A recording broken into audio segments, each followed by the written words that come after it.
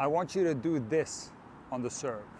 The opening of the racket face in the starting position. Now you might be thinking these are just optics, but they're actually mechanical reasons and advantages to your serve if you slightly open the racket face when you start your serve. What you don't want to do under no circumstances, close your racket face and extend your wrist like this. Why not? Because there is a chance that as you go up into your trophy phase or trophy position that the racket will end up on the wrong side of the body.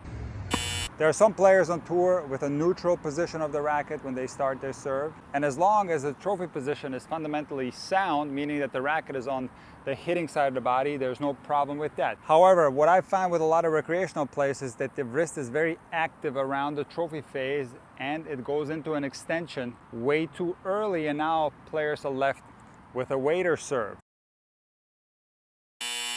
So what can help is the following. You slightly open your racket face, which is going to put your wrist in a slight flexion, which will guarantee you that as the racket goes up into the trophy phase, that it's going to remain on the hitting side of the body because of this wrist flexion. And now naturally you will have the correct position of the racket in the trophy phase. And then as you drop the racket, naturally there's going to be a slight extension of the wrist.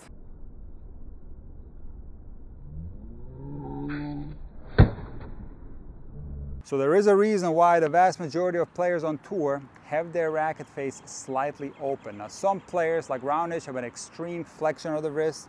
This is something that's uncomfortable for most players and it's unnecessary. But a slight opening on the racket face, which is going to slightly flex your wrist, this is something that I recommend to players of all levels.